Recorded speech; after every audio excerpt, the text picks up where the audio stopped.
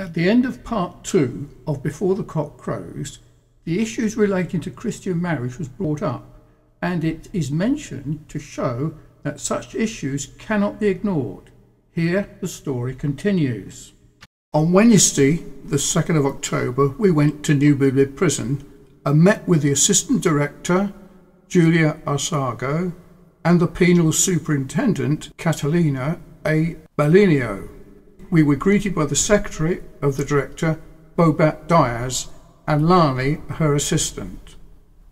I then met with Michael and shared our news regarding the book, Trojan Warriors, also about Jerusalem and the ship, the Redeemer, which was moored in Holland, and that we were seeking to secure her for our Trojan Horse International Christian Ministry. We then met with the gathering of 47 Trojan Warriors and spoke to them about their involvement in the Teacher Training College.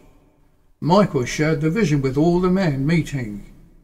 It was for a 2-story college building with workrooms and the latest computer systems for study. The funding for this we had planned to raise through our service, that we believe we had been directed from the Lord.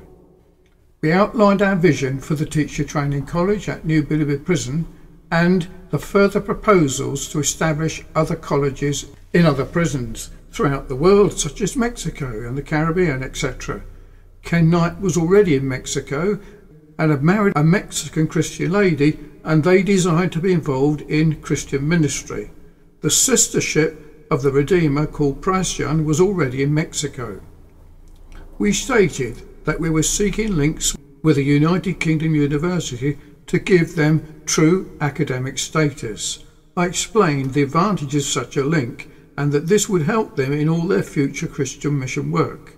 I explained my contacts with the Home Office and the British prison authorities and government officials in the UK, including Claire Short, the Minister for Development for Overseas. We stated that the objectives would be that they would be trained to go out not only back to their own cities upon release, but to establish colleges in prisons of different countries upon their release from prison, and that they would be Trojan Horse International CM. We explained that the New Bibley Prison Teacher Training College would be the model for all other colleges. This was what we were seeking government approval for in order to and support the ministry. We were reaffirming our objectives that Michael had already informed them during our last visit last year. Michael had outlined our plans and ideas to Lucas Dangatton and the elders of NBPTI in October 2001, a year previously, and Lucas and his helpers worked together to fulfil these objectives. There was no uncertainty as to our plans and purposes. Now here is the address that Michael gave to these elders at NBPTI on their 13th anniversary of their Theological Institute and the amalgamation of the Trojan Horse International Teacher Training College within New Bibley Prison. Edwin Tabira interpreted this speech for Michael. Now here is the speech that Michael gave to these elders 1 year previously in 2001. Michael John Clark speech, October the 24th, 2001. The amalgamation birthday of Trojan Horse International and NBPTI Teacher Training College Group. Good afternoon, everybody. I'm honoured for this opportunity to glorify our Lord Jesus Christ. For those who do not know me, I'm Michael John Clark, brother of David Clark, the founder of the British Trojan Horse Mission that visited us recently during their 5-week crusade to the Philippines. I am now going to say a few words to many of you who are aware that the book is being published named Trojan Warriors, which will feature in great detail the wonderful success and complete crusade, together with my life story, our future plans for the Teacher Training College and outreach to the city jails. The book will contain over 60 life-giving testimonies from prisoners here in Maximum Compound. These testimonies are now at the very moment in transit to England via Federal Express. The book shall be in the booksellers worldwide within 6 months, A free copy will be sent to every prisoner that submit their testimony. The Trojan Horse Ministry is already fully active in England and concentrates mainly in the British prisons under the Link for Life banner. My brother was so overwhelmed to learn how the Holy Spirit convinced Pastor Lucas P. Dangatton over 13 years ago as an ex-convict into forming the first ever theological institute inside a prison. He has now offered to support this institute in a very exciting expansion program.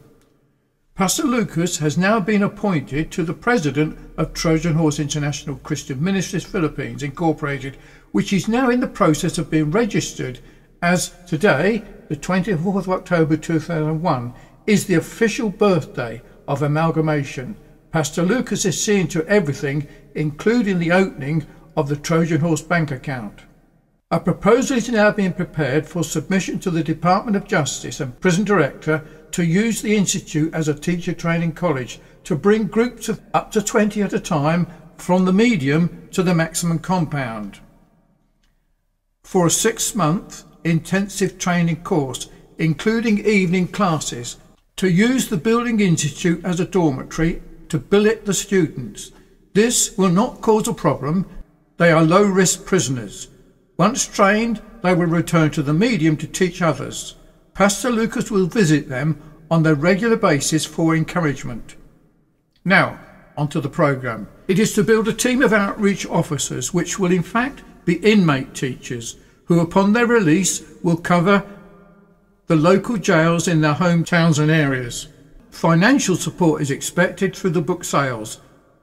Point to Point, Pollock, Manny, Renee and Edwin.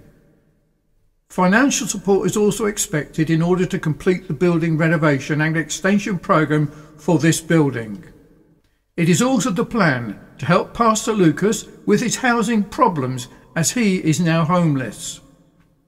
Pastor Andy has not been forgotten in this plan. It is our prayer that he too will be released shortly and funding will be made available for family accommodation outside the prison, in order that he continues in full-time service alongside Pastor Lucas.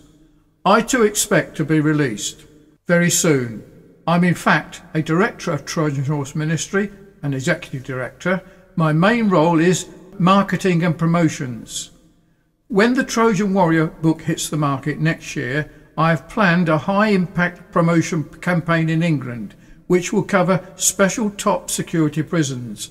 Full media coverage, including television, is expected.